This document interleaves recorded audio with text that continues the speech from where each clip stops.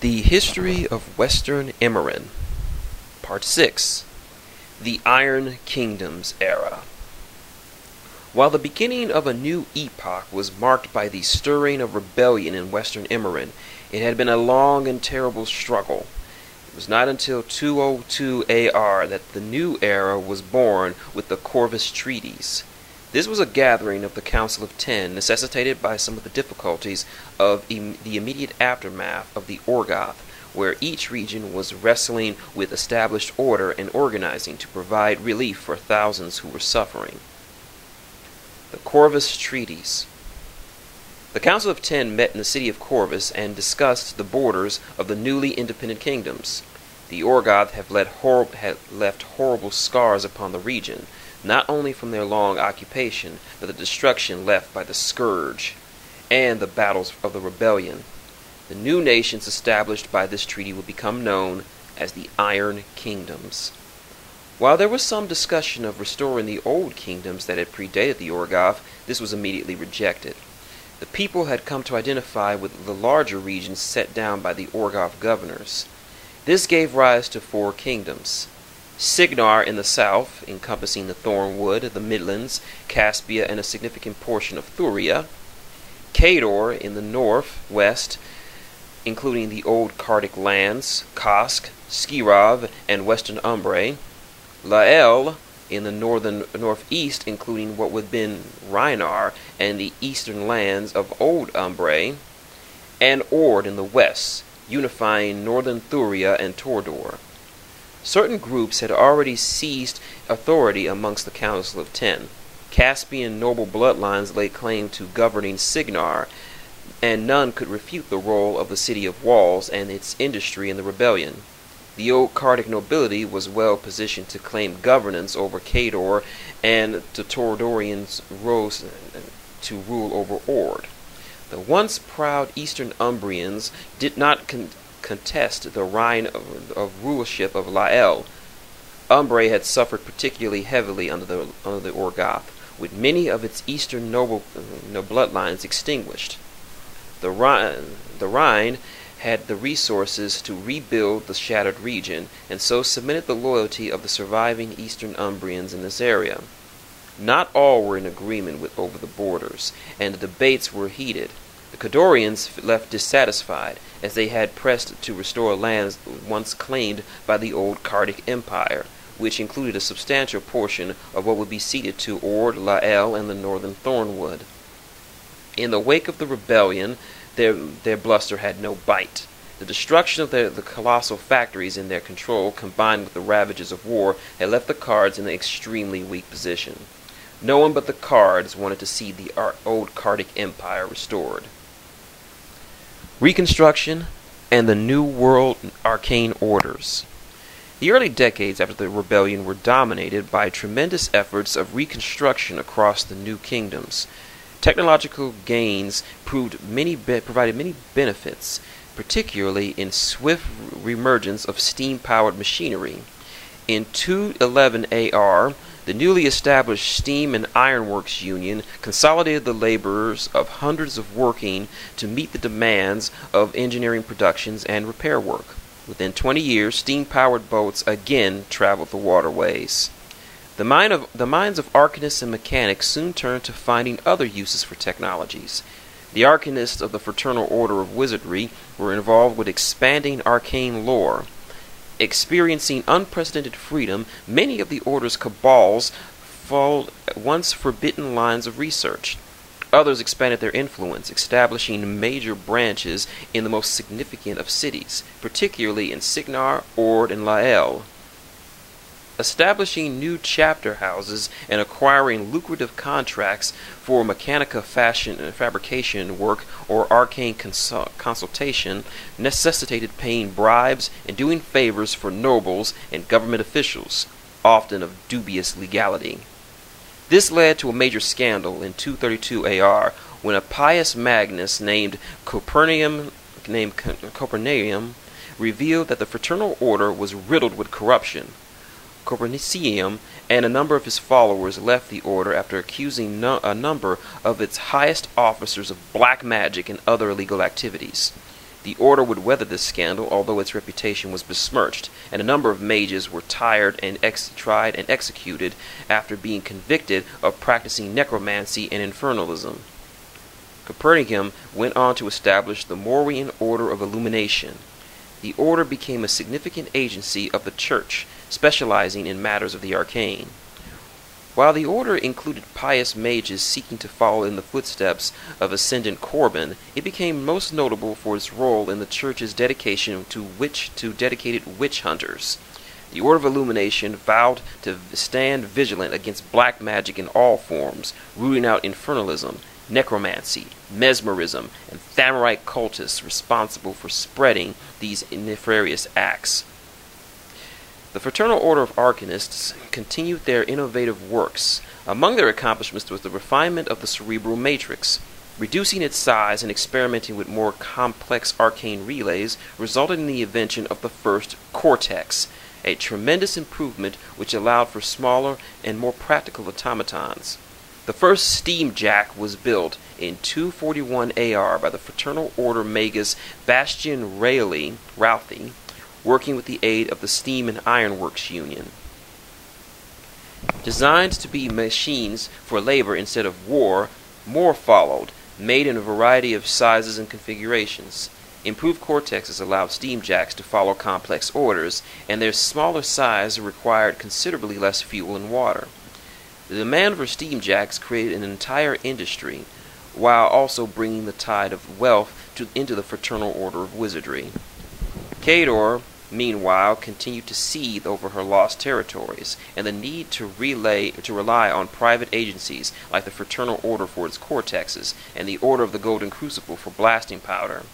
Having restored much of its industry and expanding both its mining and manufacturing capabilities, the northern nation had begun to restore its armed might. The Cadorian sovereign, King Lavish Zepeshes, was aware that his nation stood in peril and could never properly defend itself so long as colossals remained solely in the hands of Signarans. Secretly, he ordered new foundries to be built in Korsk. Lavish's spy master contacted arcanists of Cadorian bloodline who had gone abroad to learn the secrets of varying arcane orders.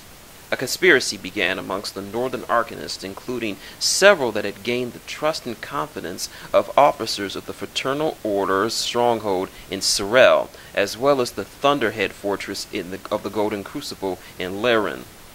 In 243 AR, these conspirators stole hundreds of irreplaceable tomes of arcane lore, alchemic formulae, and complex cortex fabrication schematics.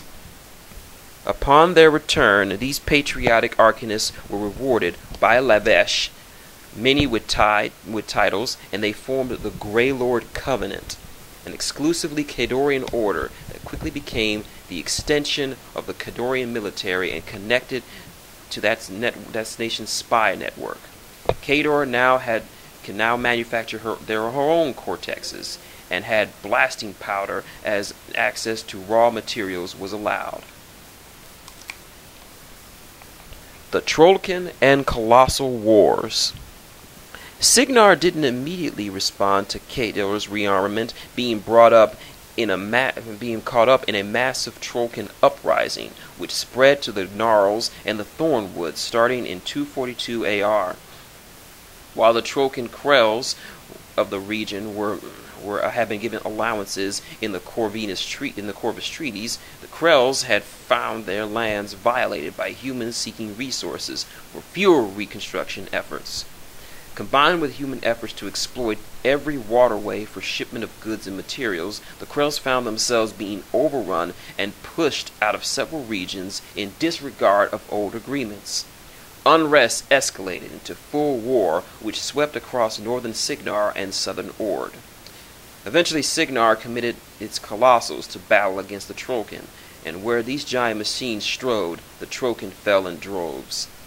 In 247 AR, after suffering several brutal setbacks, the Trollkin surrendered, and thus ended the First Trollkin War. By the time the Signaran spies had learned of the great foundries of war materials in Korsk, accordingly, the Signaran colossals remained in the region rather than returning to Caspia. These colossals and warcasters became the Colossal Guard, headquartered out of Deepwood Tower in the Thornwood, where they could keep watch of the border they shared with Kador. Just 3 years later, King Lavesh committed to massive attacks against both Western Lyell and Northern Ord, striking to seize lands that had once been a part of the old Cardic Empire. The ensuing war engulfed all the nations of the Iron Kingdoms, as Lyell, Signar, and Ord fought together against the Cardorians. For the first time, Colossals clashed face to face by those built by the Cardorian hands, contested by those from Signar. Older Signaran Colossals did not fare well in the earlier battles, suffering against more recent designs and heavily armored Cardorian machines. Signaran foundries blazed day and night to produce newer and better Colossals. The Colossal War was a 7-year conflict that saw the old peace of the Corvis Treaties permanently shattered. Massive iron giants tore each other apart amidst fields of rifle fire, bloodied pikes, and explosive displays of arcane magic. Ultimately, Kador's war industry proved incapable of sustaining the pace of production.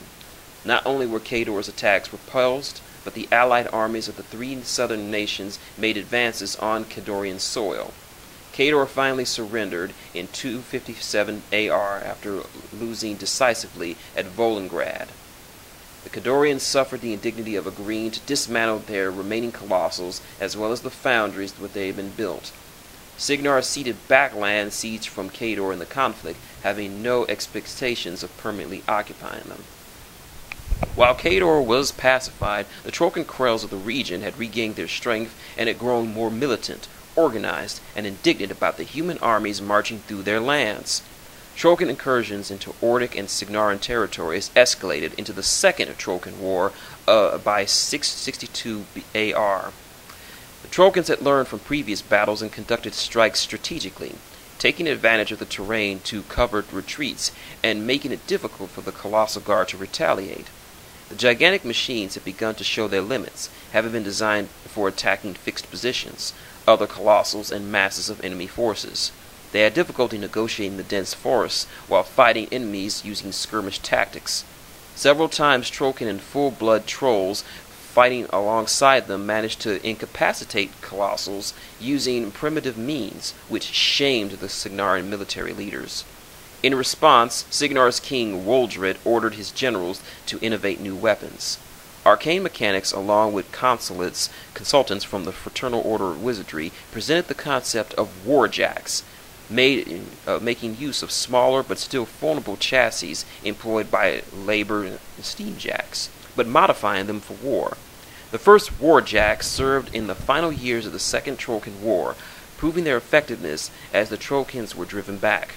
King Woldred personally attended peace talks with representatives of the Krells to end hostilities at Hedrelion Fields in 267 AR. The Signaran crown deemed the Trokans had legitimate grievances and granted the Krells expanded lands and paid sums for the restoration of the destroyed villages, in addition to granting the Trokan regular fees for the use of certain waterways. The Trokan were to be subject to Signaran law except within the narrow confines of their Krell lands where they could govern themselves. Military strategists and the younger generations of warcasters were quick to see the advantages of the new jacks. These constructs had been built with the latest and most sophisticated cortexes, had a much greater range of motion, and could be fielded more easily alongside infantry. The combination of advances to the cortexes, along with their ability to be independently negotiated terrain, meant that a warcaster could more easily control multiple warjacks. By 286 AR, King Woldred decommissioned the Colossals and had his engineers convert those great foundries into warjack production. Production of similar machines was embraced by other nations as well. While war fabrication proceeded apace, the peace was strengthened by a changing of royal dynasties in Kador. The long and dark reign of Lavesh Sepeshis the Tormentor ended with his death at old age in 272 AR. King Dmitry Dobacheski ousted the warlike Zepeshis line and proved to be a more peaceful and diplomatic sovereign, willing to engage in negotiations with foreign ambassadors. Indeed, an amicable relationship was established between King Waldred and Dmitri, as the two shared similar ruling philosophies.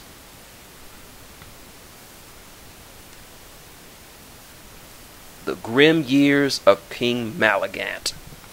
The political situation in Signar changed after King Waldred drafted his Accord by Hand Covenant in 286 AR. Waldred's accord allowed for the Signarin king to choose his own successor, even outside of his bloodline, so long as the successor was of significant noble blood. To satisfy probity, Waldred required the terms of succession be witnessed and implemented by the Mennonite priesthood, who had long overseen royal succession as keepers of the true law. While the Mennonite religion had waned to the minority status in Signar, they retained significant sway with the nobles and retained authority by ancient right.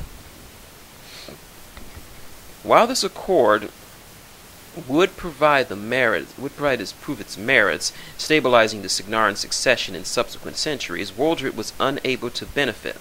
He died suddenly in 289 AR, and his own terms disappeared.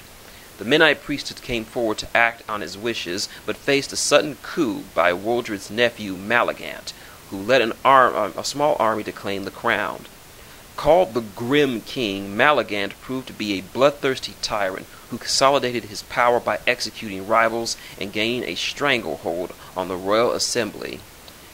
After an outbreak of public outcry, Malagant entered into an alliance with the Church of Morrow, which had been seeking to establish his supremacy as the kingdom's major religion.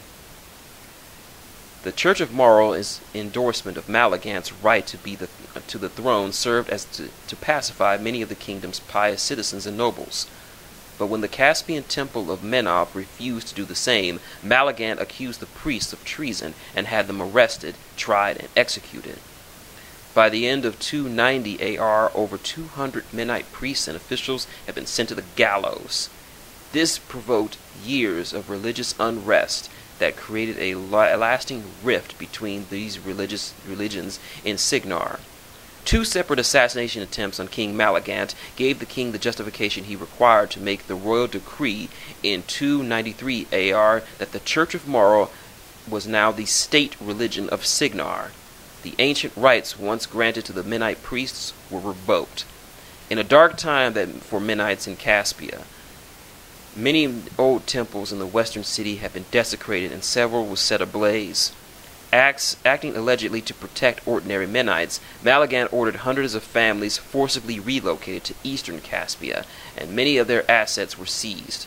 A large portion of the city of the east of the Black River became home to the city's largest Mennonite minority. While this reduced violence, it cemented the division between Caspia's major faiths. Addendum: Discovery of Cyrus, the clockwork goddess. In 283 AR, an astronomer of the Fraternal Order of Wizards named Adolphus Agamor discovered a celestial body, a quote, dark wanderer, unquote, by use of powerful telescopes. Soon thereafter, Agamor was beset by strange dreams where he claimed were visionary. Through these he learned the name of this planet, Cyrus, and became convinced that he was in communion with a divine being. Agamor wrote of the planet as the body of the clockwork goddess, or the maiden of years. Agamor was discredited by his peers until other reputable astronomers began to have similar dreams and started to correspond with and then meeting him in person. This gave rise to the cult of Cyrus, Western Immoren's newest religion. Cyrus's place in the cosmology is not well understood by theologians. Her worshippers believe Cyrus to be a hidden primal goddess, not a new deity, only a newly discovered one. She embodies fundamental natural principles, in particular those that govern the movement of celestial bodies and the means by which the world can be understood through mathematics. Her domain is astronomy, mathematics, and engineering, and her adherents claim that she is awaiting discovery by those intelligent enough to unravel her location and to decipher clues revealing deeper mysteries.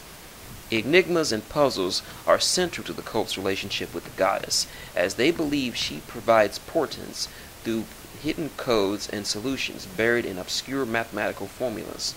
Rumors about clockwork priests that had surrendered their bodies to gain immortality as machines seemed to perilously close to necromancy by Moorian standards, but these rumors have yet to be confirmed.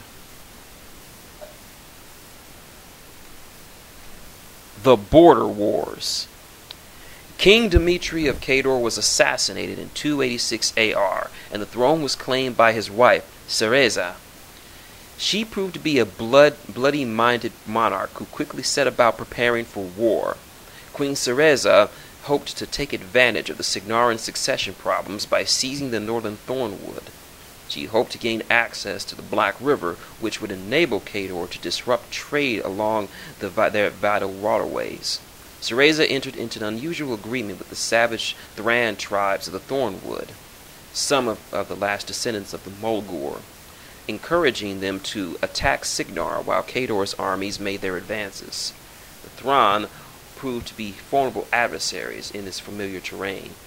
Signar put aside their religious differences in light of this new threat, and the crown mustered their own armies, while also hiring large mercenary forces to bolster their numbers.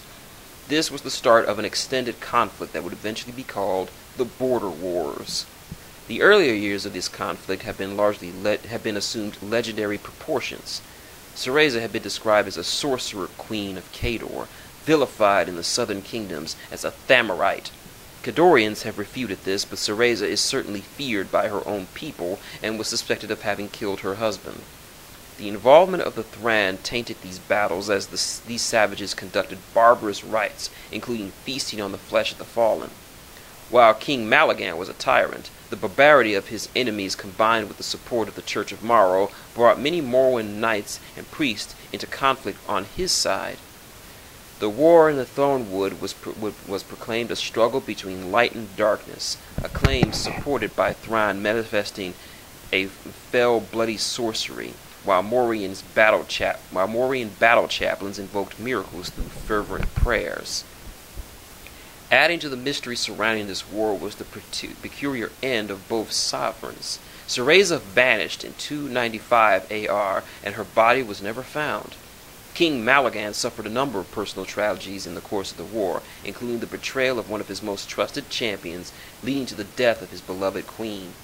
2 months after Cereza disappeared, he died of a wasting disease. The fighting in the Thornwood proved inconclusive, and the border wars would outlast both tyrants. The Signaran succession had been cast into turmoil by the rise of Malagan and the dismissal of the Menite priests, leaving the kingdom for 12 years without a king. During this time, the Royal Assembly and various military leaders attempted to govern the nation, but with limited success. Cador proved quicker to take advantage of the situation. Their own succession placed a child queen on the throne, but she was supported by the ambitious Lord Regent Velibor, who ruled in her stead. Seeing the weakness of the Signaran position, Velibor launched the First Expansion War, the most successful years in the border wars for Cador. Rather than confronting Signar, Velibor urged his armies to strike against Northern Ord.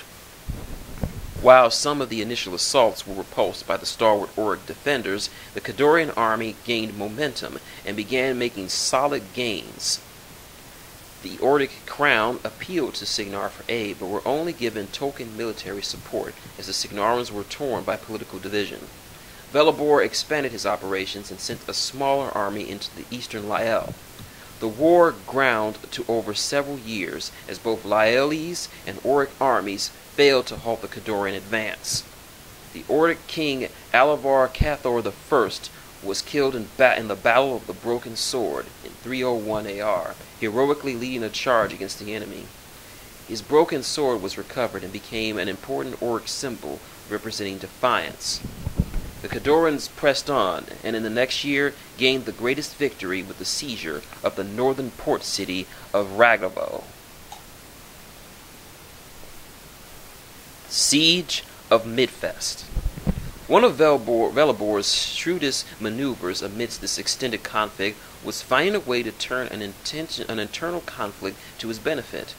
Even as the Trollkins inside Signar undermined Woldred's peace, Cador struggled with his tribal peoples, remnants of its forgotten age. A large number of barbarian tribes persisted in the frozen north of the mountains and forests. The last great alliances of these tribes assembled late in 304 AR, intent on pillaging the fertile farmlands of the interior which had been undefended. Velibor met with tribal leaders and convinced them to strike at the south, where the gains in glory would be greater. The barbarians turned their numbers against Ord, laying siege to the heavily fortified city of Midfast. Velibor intended to use them as shock fodder to besiege his invasion deeper into Ord. The Ord defenders had been pushed back to a long line of rugged hills stretching west and east from Midfast, which had proven difficult to assault. Seeing Midfast as the linchpin of the Ord defenses, Velibor hoped to crush the city beneath the horde and sweep into the capital. Midfast held for weeks against the horde while its defenders dwindled. The siege of Midfast would become one of the most famous battles in the history of Western Immoren, remembered for the heroism of Captain Marcus Garza, an Ordic captain and devout Morin who led the defenders after the deaths of his superior officers. Even before his legendary last stand, Marcus proved his skill and dedication, holding against vastly superior numbers. Despite his efforts, an expected reinforcement army from the capital did not arrive, bogged down and amid muddy roads. As Midfast's ammunition stores dwindled and its wounded defenders faced exhaustion, Marcus went alone from the city under a banner of truce. Drawn on his knowledge of the benefits of the northern tribe, Marcus offered a ritual challenge to the chiefs of the horde. By their terms, Marcus was required to fight all 14 chieftains, each in turn, a seemingly impossible task. As the gathered barbarians and defenders of the wall watched, the siege was put on hold for a week as Marcus faced 2 duels a day with the mightiest barbarian chieftains. Amid this crucible, Marcus won victory after victory, suffering grave injuries on the 5th and 6th day. His resolve daunted the remaining chieftains. By the final day, even the barbarians of the horde cheered for Marcus above their own. In the last day of the battle, Marcus found the inner reserves to endure, calling on his faith.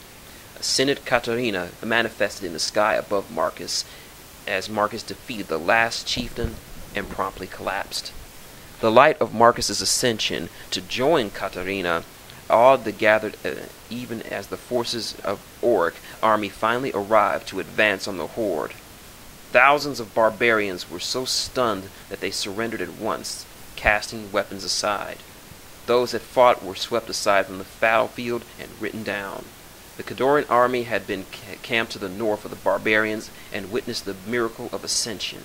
Seeing Maro stood against them, their ranking commandant ordered them to quit the field.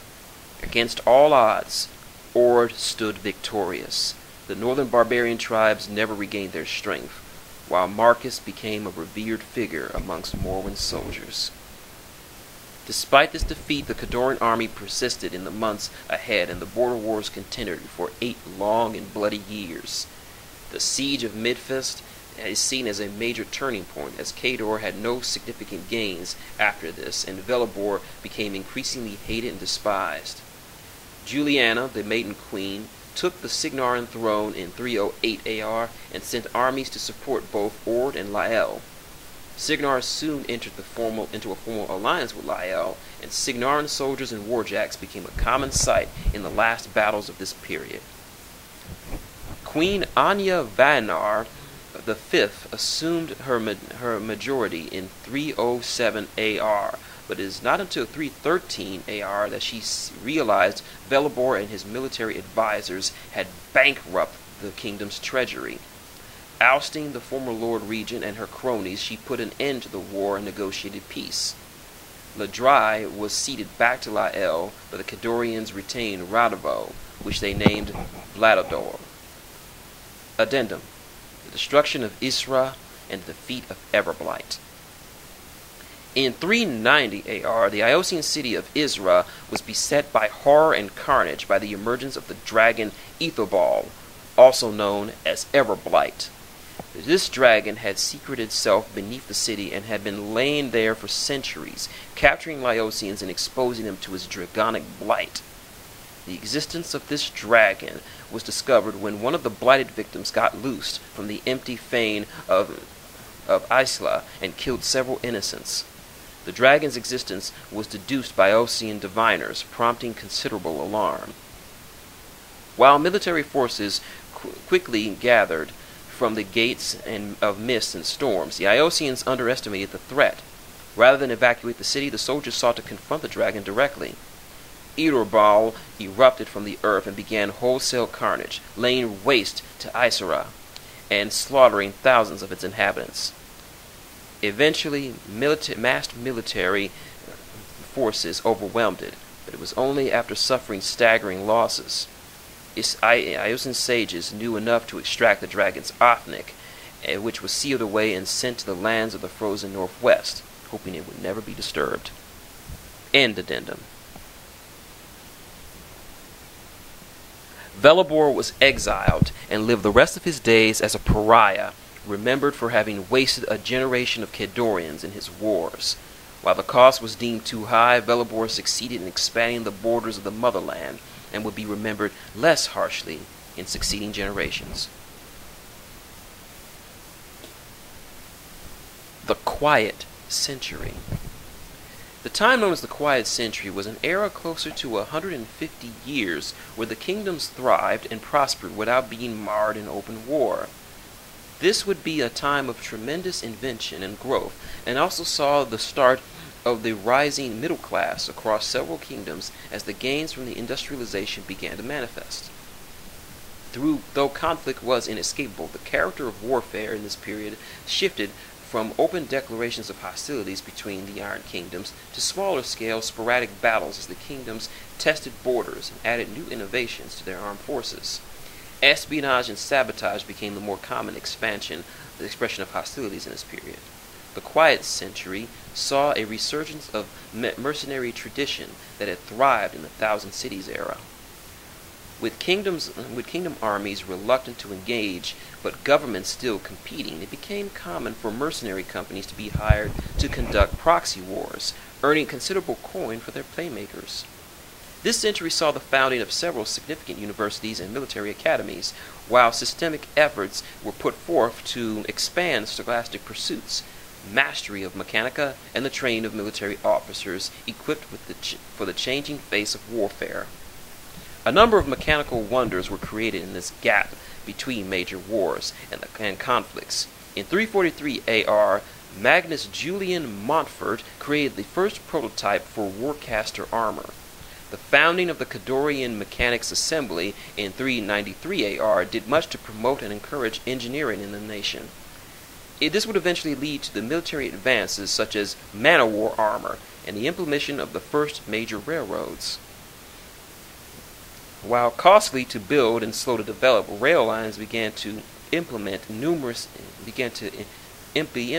numerous regions, first to expedite mining, but later employed for wide varieties of shipping.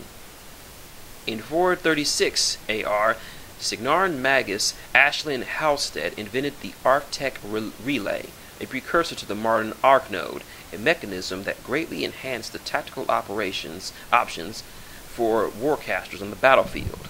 Religious scholarship achieved advances as sanctum theologians sought to reconcile the beliefs of major faiths, leading to a cohesive cosmology. Several tomes of scholarly study were printed describing the memories of those who had died briefly but then returned to life by miraculous intervention.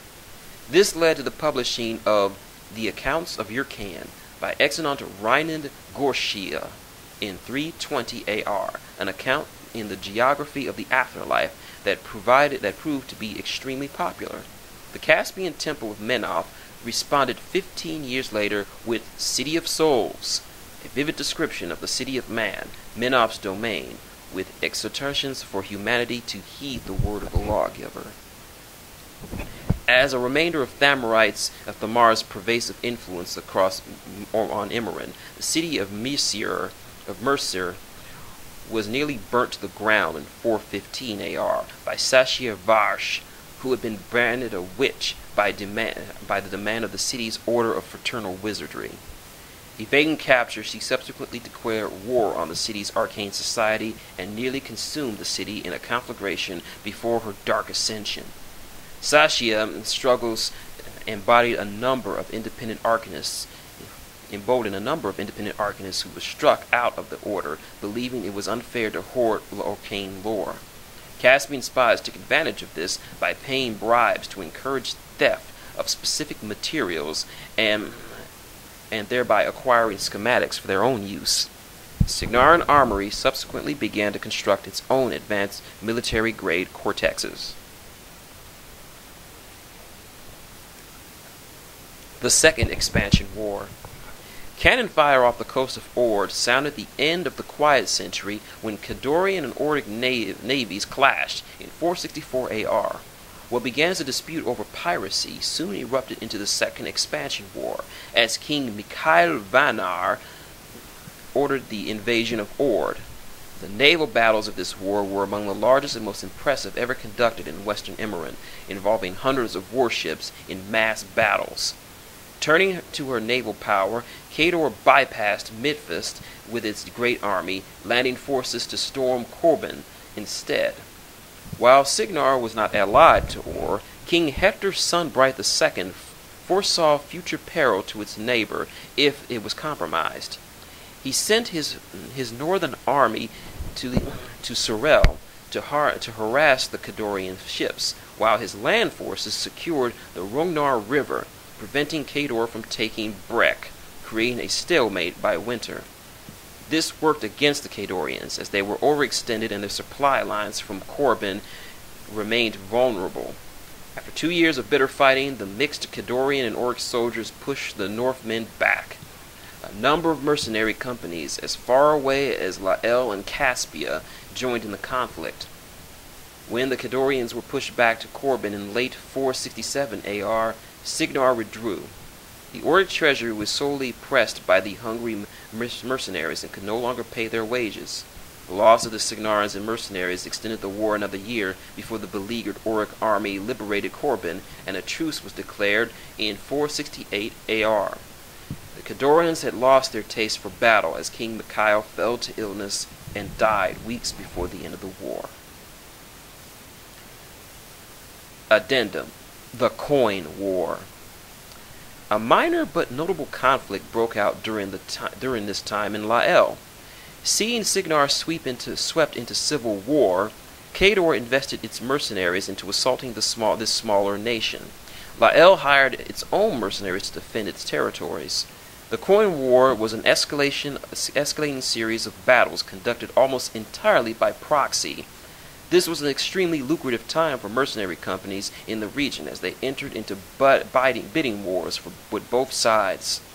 This war ended inconclusively, but with both Lai's and Cadorian treasuries diminished, this was the result of forcing Lael to reduce its standing army, and after the end of the civil war, Signar felt obliged to send additional troops to the region to protect its ally. This period would mark the start of Lael's growing dependence on Signaran military. End addendum. Signaran Civil War. While internal strife had been overlooked amidst other conflicts, Signar simmered with the rising tide of religious animosity between the Menites and Morwans. This had occasionally erupted into isolated instances of bloodshed, but previous clashes were nothing compared to the rift that would tear Caspia in half, starting in 482 AR.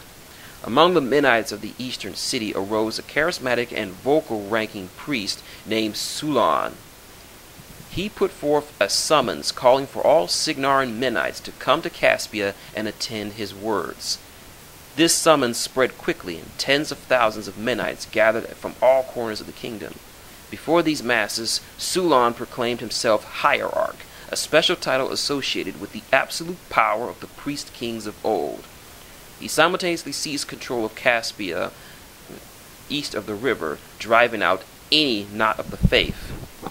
Thinking a riot was at hand, but unaware of the nature of the Menite throngs, the Caspian City Watch tried to disperse the crowds.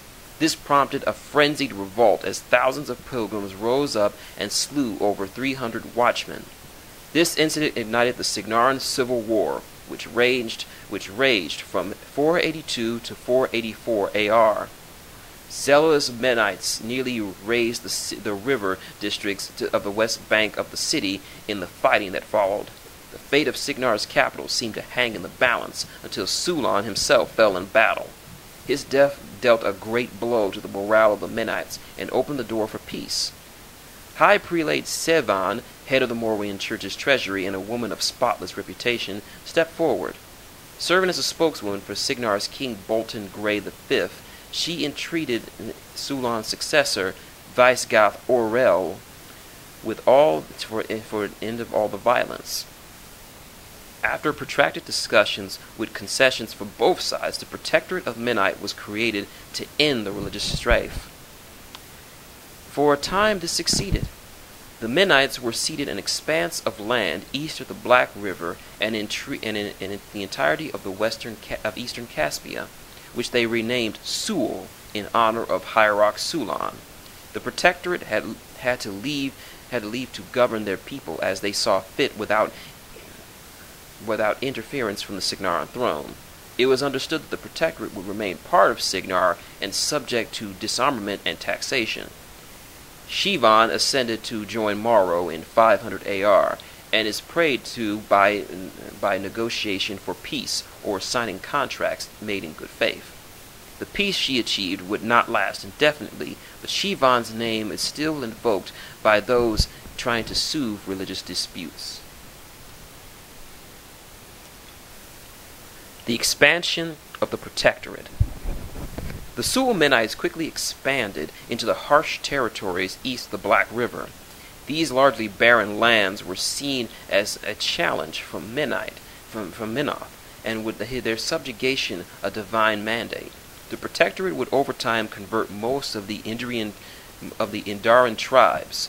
A great earthquake in 504 AR amid one of the largest of these conflicts devastated the Idrians and left the Sul Mennonite soldiers intact.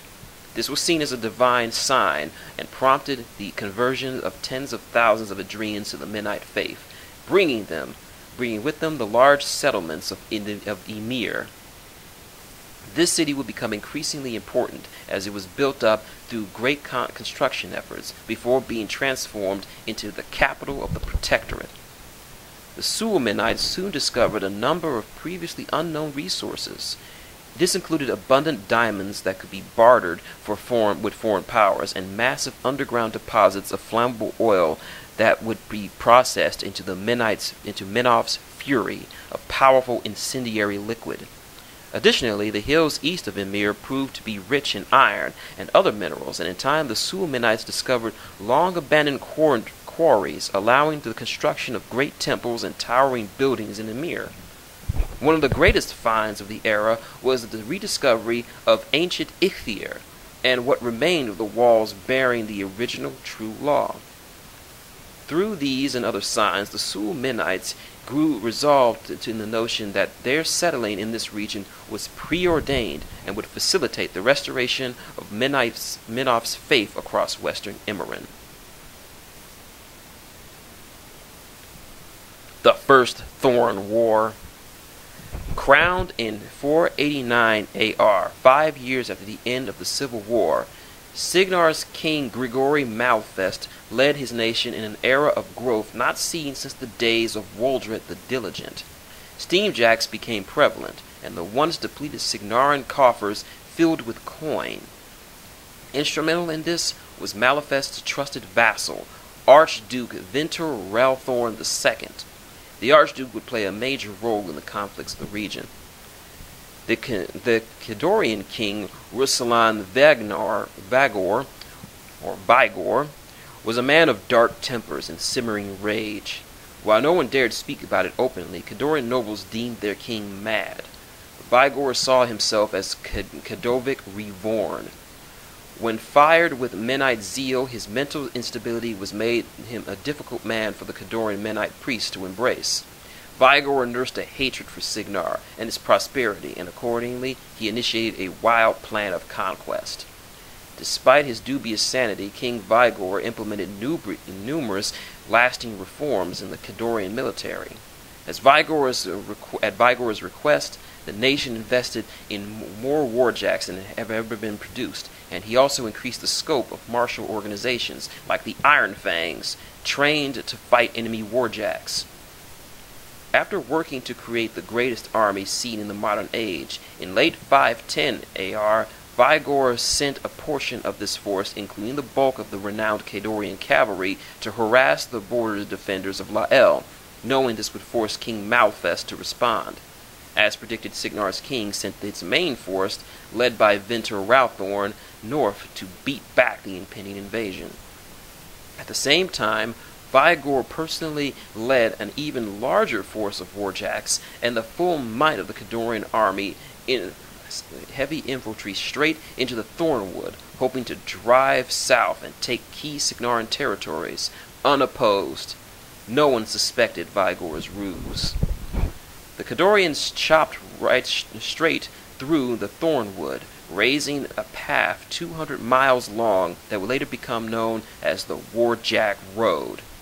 If not for the work of the scouts of Phelang, who discovered this column, Signar might have felt the full brunt of this unexpected Cadorian army deep within its borders. Soldiers hastily drawn from the nearest towns and cities met the Cadorians at the Dragon's Tongue, even as the main army rushed to defend Lael, who was recalled in a desperate attempt to intercept the Cadorian advance. The Battle of the Tongue in early 511 AR remains one of the bloodiest clashes in the history of the region, seeing a loss of more warjacks in a single battle than ever before. The battle ended with Vigor's demise on the blade of Ventur Routhorn II. This short but costly war left an imprint on both kingdoms, deepening the old hatreds and seeing the improvements of their respective militaries.